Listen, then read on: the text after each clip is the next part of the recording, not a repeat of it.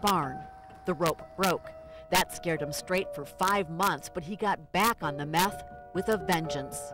I have run through the house and run right beside them, shooting holes in my ceiling, firing empty cartridge shells over their heads because I thought that there was somebody upstairs in my house. I could hear them walking. My house has got over 200 bullet holes in it. On February 21st, 2002, so sick from the meth he couldn't even stand up, he asked his wife, who threatened to leave him, to lie down with him. I said, okay, I'm laying down with you, we'll talk for a minute, but I'm still leaving. I knew then that was it.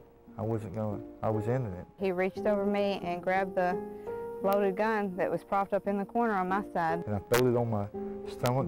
I kicked the safety off. I hollered and I raced up and I reached for the gun, but it was too late. I never even had a chance to grab it before he pulled the trigger. The bullet ripped into his chin and came out between his eyes, literally blowing off his face, and he remembers it all. I remember feeling what it felt like when my face blowed off.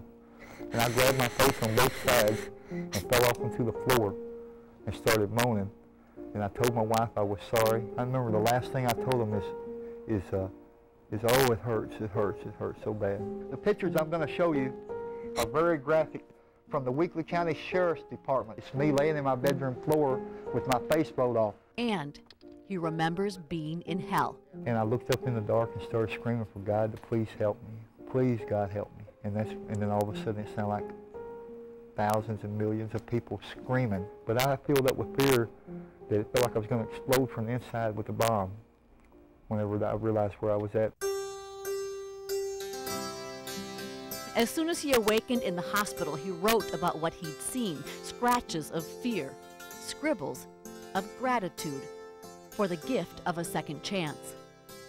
The first time he saw his face, which doctors had only begun to piece together, it freaked me out really bad.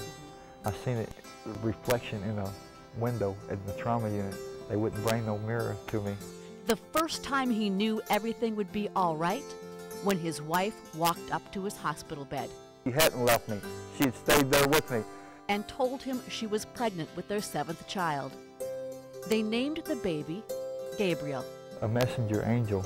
For me, he was a message from God that everything was going to be okay, and that I did have a second chance. He has made much of that chance. Good one. In his own home. Who's up there? No drugs in 21 months. Even the cravings are gone now. Oh, that was sweet. My kids don't have to live